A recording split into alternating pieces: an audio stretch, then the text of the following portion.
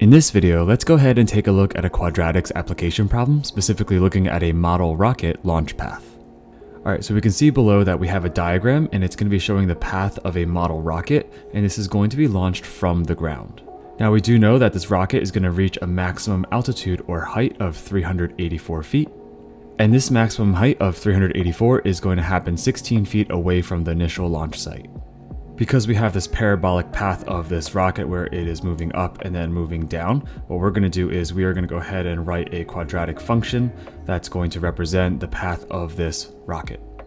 To write a function for this, let's go ahead and first identify a few key points here. First, the coordinates of the launch location is going to be 0, 0. Then we have the location where the model rocket hits the ground at 32, 0. Then we have this point of 16, 384, and this is going to mark the vertex of this parabola, or the highest point of the rocket.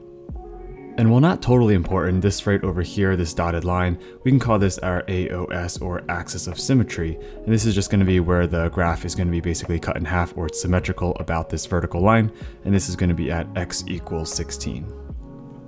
So to help visualize this on a coordinate plane a little bit here, this is going to be the y-axis, or we're going to say that's f of x. That's going to represent the height of this toy or model rocket. And this would be the x-axis, which represents the distance from the launch site.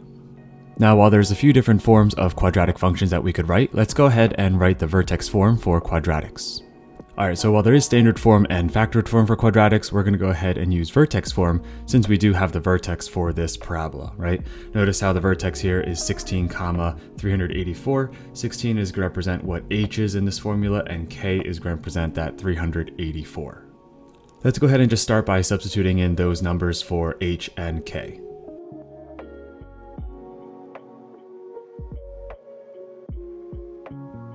So now that we have h and k substituted in, I think the only thing we really need to find out is the value of a, which is going to help us know if we have a vertical stretch or shrink, also if there's going to be a reflection. Now, since our parabola is upside down here compared to a normal parent function of parabolas, notice how this is going to be a negative a value since we are opening this parabola down and it has a maximum instead of a minimum.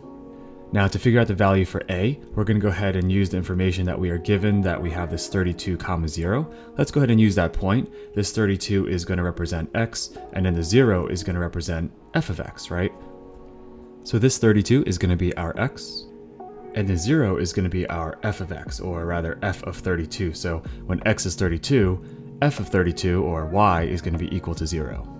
Let's go ahead and substitute in this 32 in for x, and then the 0 in for f of x.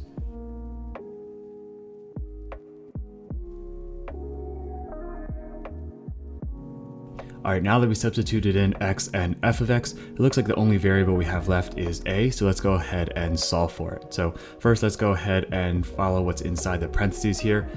Now, squaring this 16, we're going to get 256, I believe, right? So we're going to have 0 is equal to a times 256. I'm just going to turn that around and say this is 256a.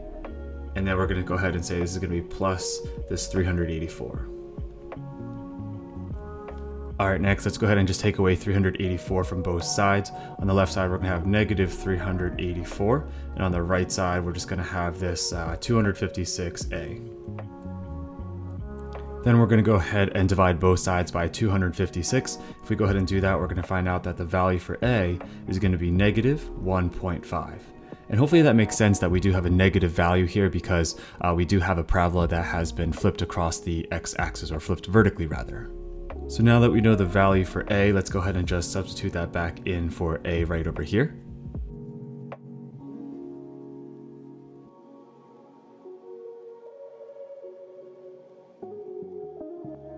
So plugging in that a value of negative 1.5, we're going to get the quadratic function that models this rocket that's launched, and it's going to be f of x, or the height of this rocket, is going to be equal to negative 1.5 multiplied by the quantity of this x minus 16 squared plus 384.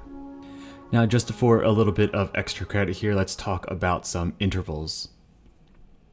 All right, let's start off with the domain here. If we look at the domain of this function, notice how the leftmost point is going to be 0 and the rightmost point is going to be 32. So if we're going to go ahead and write the domain of this function, let's go ahead and put a bracket on 0 here because x can be 0. And let's go ahead and put a bracket on 32 just because the function does keep going at 32. It includes that one.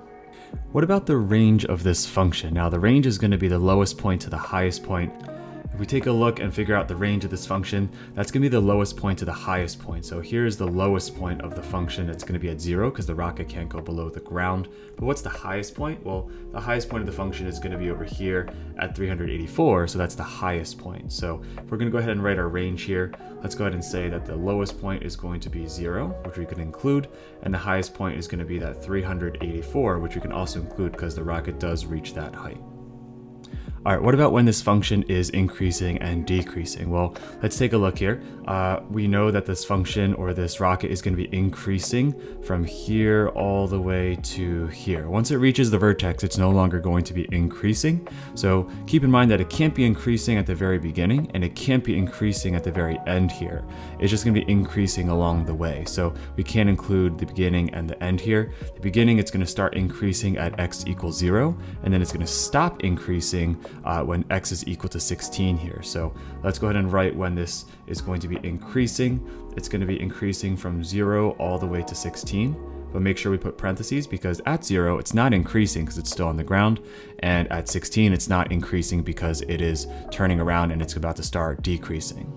Now for the interval in which it starts decreasing, that's going to happen at the vertex, and then it's going to keep decreasing all the way until it hits the ground. Now, is it going to include the top and the bottom? No. Well, at the top, it's again neither increasing nor decreasing, so don't include the vertex and don't include the ground because once it's on the ground, it's no longer decreasing anymore. So when is this interval or this rocket going to be decreasing? It's going to start decreasing at x equals 16, and then it's going to stop decreasing at x equals 32. So let's go ahead and write those intervals or that interval notation. So starting at 16, it's going to be decreasing but not including it. And then at 32, it's going to stop decreasing because it hit the ground. Then there are two more basic interval notations we're going to go ahead and practice. Let's talk about when this function is positive and when it is negative. So if we go ahead and look at this parabola, when the function is positive, it's above the x-axis. So notice here how the function is always actually above this x-axis since the rocket can't be underground. So it starts being positive at x equals 0 here, not including 0 because at 0, it's not positive because it's on the ground. And it's going to stop being positive at x equals 32. So between x equals 0 and x equals 32, this rocket is going to be positive or above this x-axis, right? So if we go ahead and write this interval in which this parabola is positive, it's going to be positive from 0 to 32, but not including 0, not including 32, because at those locations, it is at 0, which is not positive. Now, if the rocket is positive or 0 the entire time, it's never going to be negative. So we can go ahead and just say that there's going to be no interval we're going to go ahead and write to represent the interval in which this parabola is negative, since it's either 0 or it's positive the entire time. All right, so I know the interval notation was just a little bit extra just to practice writing interval notations for this application problem. If you found the video helpful, please consider giving the video a thumbs up and sharing with a classmate or friend who might also find it helpful. And as always, keep up the great work that you're already doing, and I'll see you in the next one.